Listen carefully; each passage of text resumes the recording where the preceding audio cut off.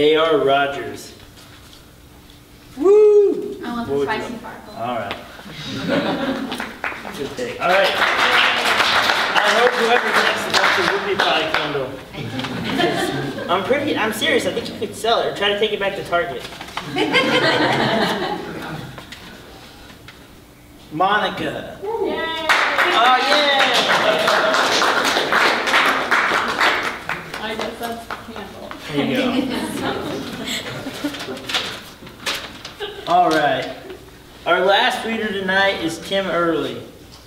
In addition to publishing 3 collections of poems, including most recently poems descriptive of rural life and scenery from Horseless Press, Tim also holds the claim to fame of having pairs of his trousers in the world's biggest trouser mosaic, which is a real thing. Okay. Look it up. It's amazing. To honor him for his many accomplishments, such as graduating from the MFA program at the University of Alabama and getting 2 writing fellowships from the Fine Arts Work Center in Provincetown, the organizers of the trouser mosaic included not 1, but 3 of Tim's trousers among the more than 23,000 that make up the mosaic in China. Now it's our turn to honor a wonderful poet, Tim Earley.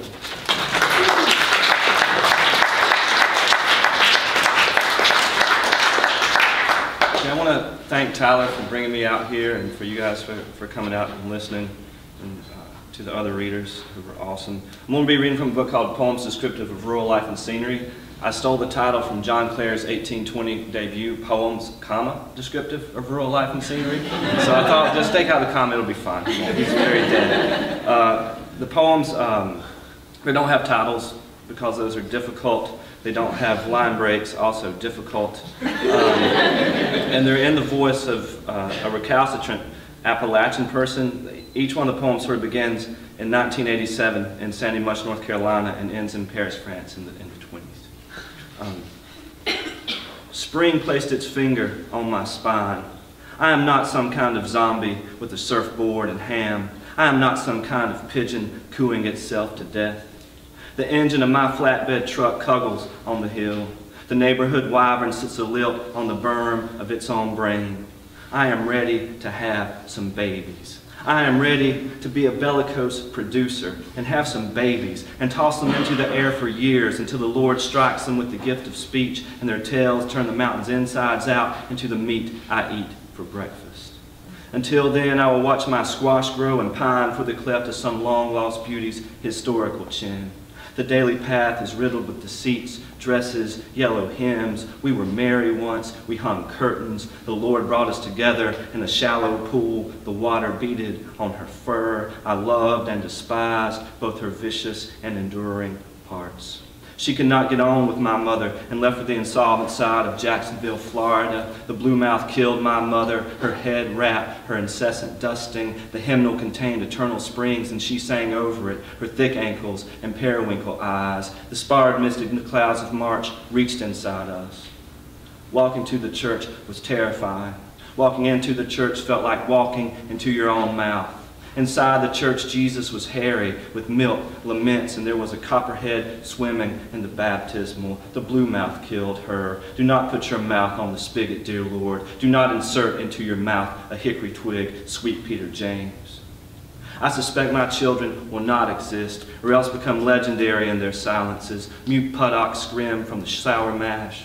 And yet, the mountain rain, all kinds of spectacular dying, biblical black leather, going to town, hair that won't stop growing, a mosquito stealthing blood, the asylum inmates buried vertically.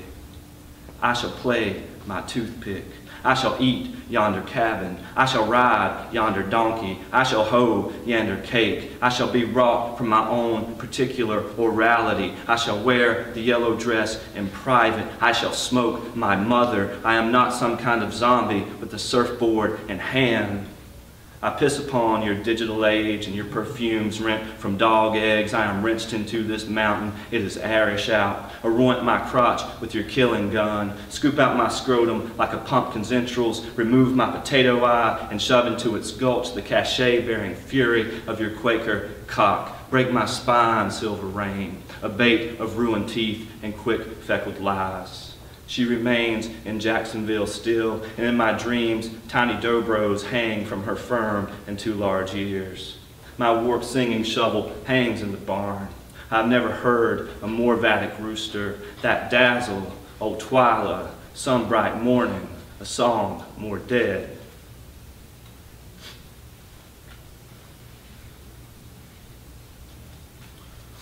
The original chord, sticky with death.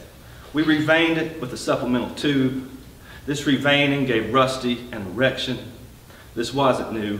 He had a bad time just trying to come out and say what he wanted, so he usually got erections instead. Factory work of this type is difficult. You draw up your own schematics, but are rarely allowed to use them. Every morning in the Middle Ages, they attempted to kill some of the slower peasants with vast and grim mechanical entrapments, but made many mistakes in correctly identifying the most defunct brain marrows. A lot of us are still here. A lot of us are simple as bread. Honeysuckle on fire, deer screaming from the ledges of hell. I am riding you through reams of hermaphrodite. The merging of nacreous and asterigo invokes the fatal law. A cow accidentally licked my ass in the history of consciousness. There is another just below the surface, respiring haltingly. His name is Steve. His hands are full of gold-capped teeth. His dead brain is 6 red horses. Oh, look, a bottle cap. Oh, look, the trashes and the urban decays. Oh, look at the slate-gray life of my life. The pools were advertised as bottomless. I had to practice to become an interrupter. Fly flare and old-timey, without great durability, the celestial patron is still just like that. It's still such things happen. It is quiet inside this cell. Out of the various forms of redundancy, an organ bomb is planted inside the anchor right. But first let me describe my native element. How we sacrificed everyone except Marlene because she was a volume smoker and said once after experiencing a monastic vision, I'm in solitude with the dog. And these were things that frightened us. Everyone knew the pageant was in the dog's brain. Everyone knew Mr. Meemer's sexual practices were pokish with squid. With a flashlight, I am looking for a multifractal termite in the dark. This is my hopelessness. I whistle the tune of the roving gambler and the stolen grandfather clock. Instead, I find your beautiful face. The Lord does not have a sinus cavity, but by God, if he did. I had too much tin-fed silver whiskey last night. Imperial masculine doom, I beseech ye. This did not facilitate a staff lick. Once we seek a rutting vice, a moaning vice surely follows. He combed a vulgar knot in her speech, where the foul of maintaining the rookery retains its separateness. Sun somber bruise, flare pick exhumed. I like this material clock. I like to open its heart. I like to wind its heart. I like to eat its mercy time. I like to flock into the clock. I like to throw its pendulum errant and fly into midnight in coxswain gentleman's speech, a fine lip, air of whisper. It did not properly separate the grove of my manhood from the simple of my child brood. I tick in its throat. It was my first daddy. It was my first daddy forebloomed. It ticked like a singing. It sucked like a tick. It worries me. It worries me later on. I'm just going to read 2 more.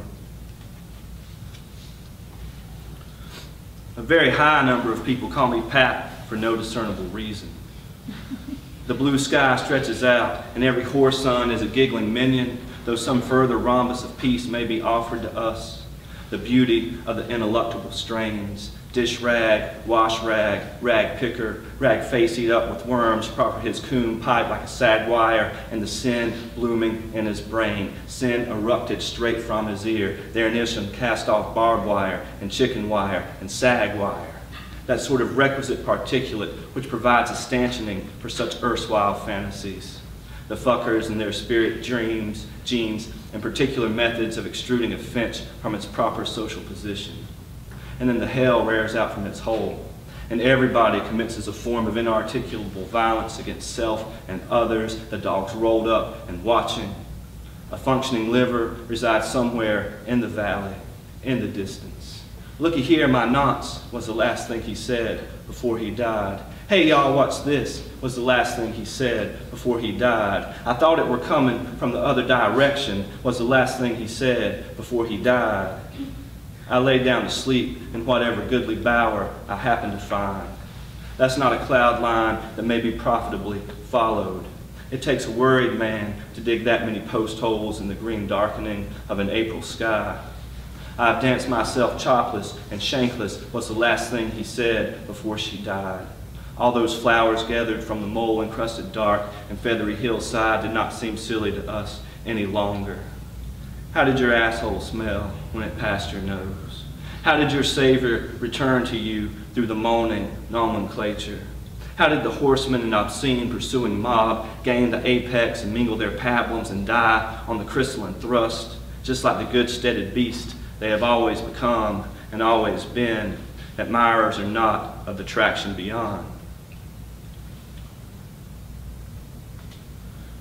My neighbor growing up, he was sort of the most successful seller of illegal prescription drugs in Rutherford County.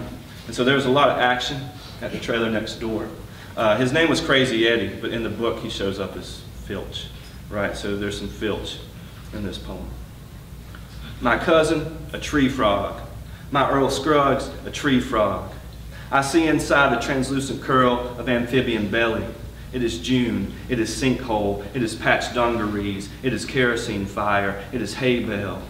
Filch's life in serious nomenclature attributed.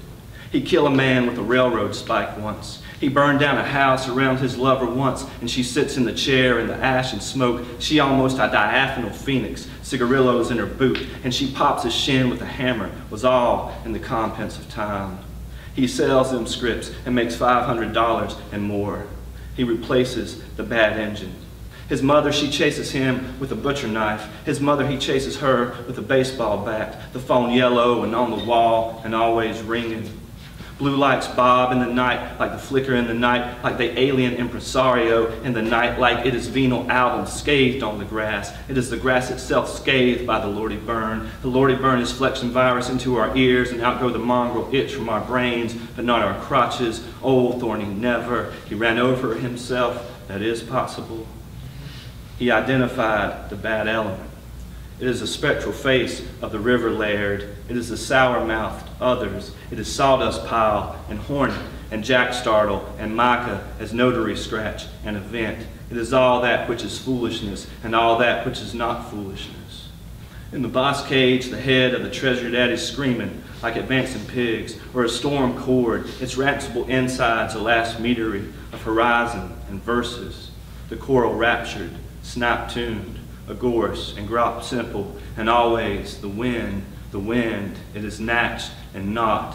It is one more nail in the intestinal bone, the gamete trigger, the poisons arise, the forelording prig and asemic grief. It is one more body in the ground. Thank you.